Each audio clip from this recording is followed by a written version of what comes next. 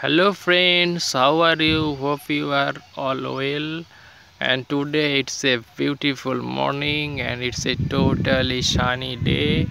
And I am standing, not I am sitting amidst of a totally grassy field. It is totally a field where the various types of vegetables has planted. It is totally a potato field, so it's going to be a very amazing and very nice video. All of you guys, please enjoy. Today I am going to see you an interesting, it is not an interesting field crops, but it is a crops we use each and every day. It is potato. It is very useful and very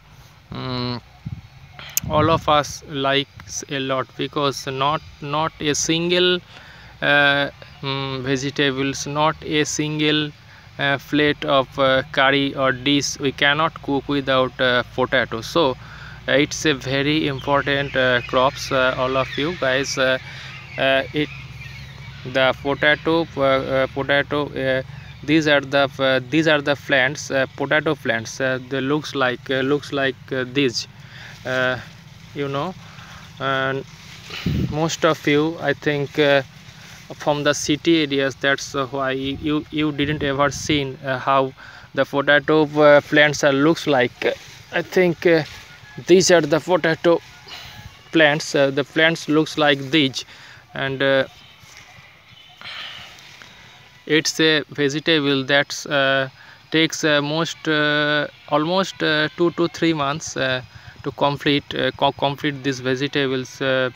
And these vegetables are planted serially, line by line, like this, because it's like row. These are total field is divided by so many types of rows, and the potatoes are cutted and it is serially cropped one by one. After that, after watering at least 2 to 3 times, it grows, and last of all the plant come from the soil. And after 2 to 3 months, it is after 2 to 3 months, but potato hasn't grown inside yet. Inside it, you can see inside the soil the little size of potato has come from the soil after digging inside it, because it is almost 2 months is over, but it will take more than 1 month to complete, because the field is not completed yet. That's why potato crops is not totally completed, so it will take more than 1 month. And this is the potato land, how it looks like, and it is amazing, and it's a totally green field.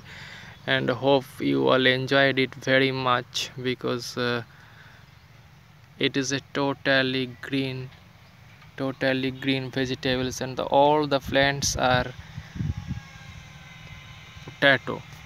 So I think you all enjoyed a lot. Thank you very much.